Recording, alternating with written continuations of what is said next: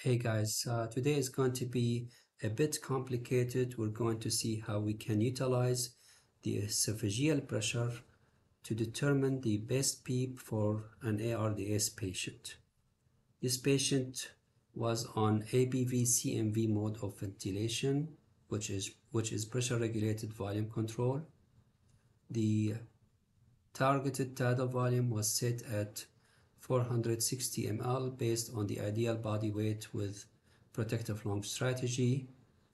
We set the PEEP at 12 centimeter of water with FiO2 of 60%. So this tidal volume was delivered utilizing a peak pressure of around 33 centimeter of water. This will give us a driving pressure of plateau pressure. You need to put an inspiratory hold to determine the plateau pressure. In this case, it was 30 centimeter of water. And you subtract from it the PEEP of 12 centimeter of water. So the driving pressure was 18 centimeter of water. This is what drove this 460 ml into the lungs. Now the question is this PEEP appropriate for the patient? In order to determine that, we need to measure the intrathoracic pressure.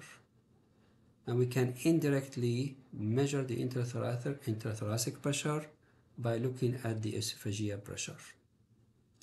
So we have the esophageal probe here. The balloon now is inflated, and we can measure the esophageal pressure on this graph here. This is esophageal pressure in inspiration, and this is in expiration. On this graph here, we see the transpulmonary pressure, which is the tracheal pressure minus the esophageal pressure. So this is the transpulmonary pressure in inspiration, and here the PEEP minus the esophageal pressure, it will give us the transpulmonary pressure in expiration. Now, in order to determine what is the PEEP, the best PEEP for the patient, you can see here that the PEEP is set at 12 centimeter of water. If we look at the esophageal pressure, we can measure that pressure at 15 centimeter of water in expiration. What does that mean? We have a higher pressure around the lungs than the pressure inside the alveoli. What does that do? This higher pressure will compress on the lungs. In other words, it will de-recruit the alveoli in expiration. If you look at the transpulmonary pressure in expiration, which is the PEEP minus esophageal pressure, you will see that it is negative. It is at minus 3 centimeter of water. So that means that this pressure is higher than the PEEP. It will compress on the alveoli. So we need to adjust the PEEP level in a way that we get transpulmonary pressure in expiration above 0. And we aim for 0 to 10. So in fact, we need to go up on that PEEP. So let's go up to 18 and see what happens. So at PEEP of 18, we increase the PEEP here. So that pressure in expiration now is above, this is above the esophageal pressure. And if we take a look on the PEEP minus esophageal pressure, you will see that it is at plus 1 centimeter of water. So we made the transpulmonary pressure in expiration above 0. Now at least we're not de-recruiting we're not causing any pressure on the alveoli.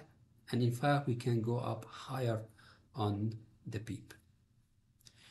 Now notice that the driving pressure is decreased. You can see here the peak pressure did not change, the plateau pressure did not change. What does that mean? That we have a driving pressure that is decreased. we delivered the same tidal volume with less pressure. What does that mean? Improved compliance. So by increasing the PEEP for the patient, we were able to recruit the lungs better.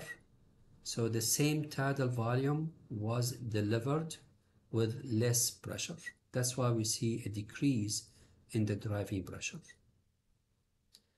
And of course, I measure those pressures dynamically.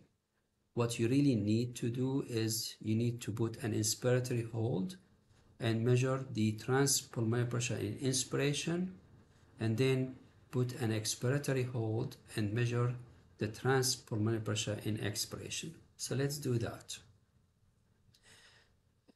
Just before we do that, just wanted to show you here that this is what confirms that the esophageal probe is in appropriate location behind the heart.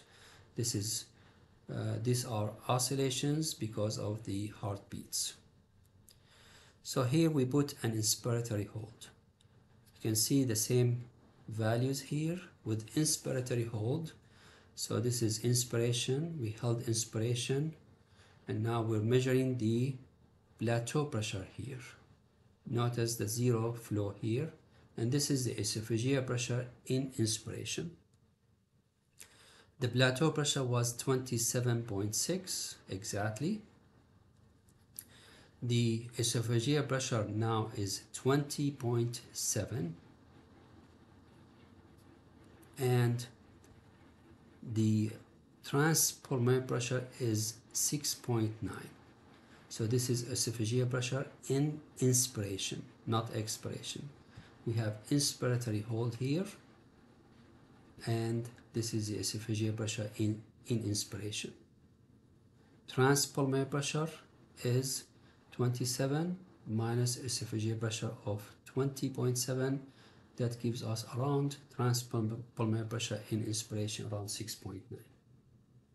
Now we need to do the same thing in expiration. So let's put expiratory hold and take a look. So this is expiration, and we put a hold in the system here, and we measured the esophageal pressure.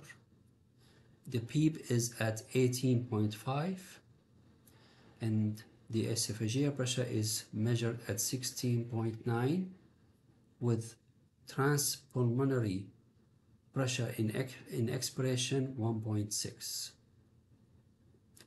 So this will tell me that the PEEP is at least now able to prevent from de-recruitment of the lungs in expiration. Now, the benefit of measuring the transpulmonary pressure in inspiration and transpulmonary pressure in expiration is to get what we call the true driving pressure. Just subtract the transpulmonary pressure in expiration from the transpulmonary pressure in inspiration. That pressure in inspiration was, the transpulmonary pressure in inspiration was 6.9 minus 1.6.